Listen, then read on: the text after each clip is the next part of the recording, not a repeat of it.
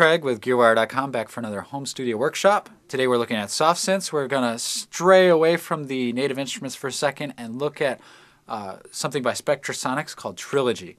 Now this is one of my favorite soft synths. Up until I got this soft synth, I either had two options: call my upright bass player, get him to bring his upright bass over, mic it up, get a direct out of it if possible, and get a nice mix, throw some plugins on it, and then start working with it. And that's a time-consuming process, is it not? So let's take a look at this plugin and how it can help us in the studio. So here you have it, folks. Here's our Trilogy interface. Pretty straightforward. I'm going to start by just loading up some of the presets. Now, let me say right off the bat, this particular soft synth has just about every single bass sound known to man. When you load it up, it's just a sine wave bass, which is a very simple synthy bass. If you click on Total Bass Module here, here's our three different categories. We have acoustic bass, and you can choose from how it's mic'd to how, a direct pickup to what kind of bass it is. You have electric bass, fingered, fretless, muted, picked, and slapped. For all you cheesy guys, we got the slap bass. The synth bass as well, we got patches and waveforms. So that pretty much covers a lot of ground there. Let's just start with the acoustic to see how realistic it is, because of course acoustic bass is very, very difficult to emulate. So if you take a look, I'm choosing acoustic upright pickup with the DI, so it's plug direct, and the microphone. So it's the best of both worlds. This should be one of the best sounding ones. So I'm out of here. This is all the different styles we have. We have harmonics, gliss, staccato, sustain. I'm going to select sustain because I like a lot of long notes with acoustic bass. So I'm just going to play something. And you can hear that sounds just like somebody's playing an acoustic bass. Pretty impressive, I have to admit. I had a guy in the studio yesterday night who was laying down some bass lines that were just sounding unbelievable. It sounded very technical, like a really good bass player. But he's not a bass player at all.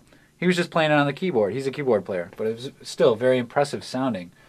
So let's go to something completely different, like a fingered electric bass, 4-string old school sustain. Let's try that. So you can hear the electric sounding bass, very powerful, very strong, even has a lower octave, very deep, very full. Like I said, this particular plugin has saved me a lot of time. You can lay down your MIDI notes and then select what bass sound you want. Now let me show you something really cool. Under fretless bass, they have Jaco. All right.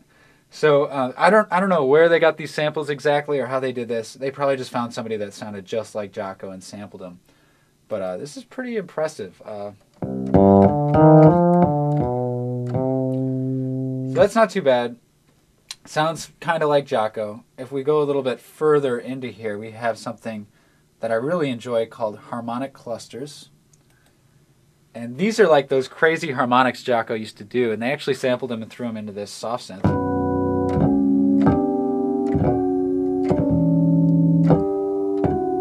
So kind of weird. If you haven't listened to any Jaco Pastorius, this probably wouldn't sound very cool to you, but he did a lot of really cool stuff with harmonics. And it's really cool to find a soft synth that is able to recreate that very accurately at that.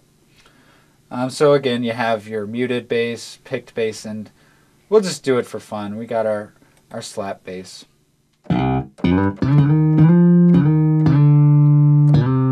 So here's our synth bass. We also have synth basses. I'm going to go back to the acoustic bass so we can talk about how we can manipulate the sound. Now, as you notice, this is set up actually kind of like a synthesizer. You have your modulation over here, all your modulation effects, pitch, filters, amps, pans, pitch envelopes, LFOs, all these different things over here. Right here we have our filter section. We can put like a low pass filter on it.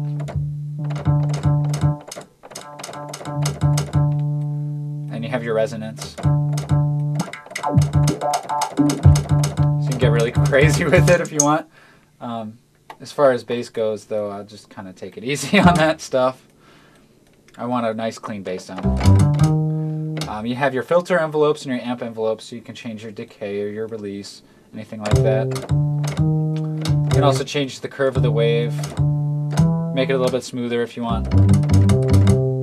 But all in all, you have an unbelievable amount of control over various different bass sounds.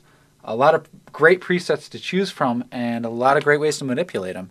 So this particular plugin, this particular soft synth has saved me, I don't know, $1,000 at least of paying bass players to come into my studio and record. So I can lay these ideas down really quick with MIDI and it'll sound great. And this is one of the soft synths where I listen to the end result of my track and go, actually, you know, this sounds good. You know, I don't need to redo that bass. It sounds really good. So this particular soft synth I give probably a silver, almost a gold medal, as being one of the most efficient ways to lay stuff down quickly in the studio. So it's helped me a great deal and it'll probably help you too. Thanks.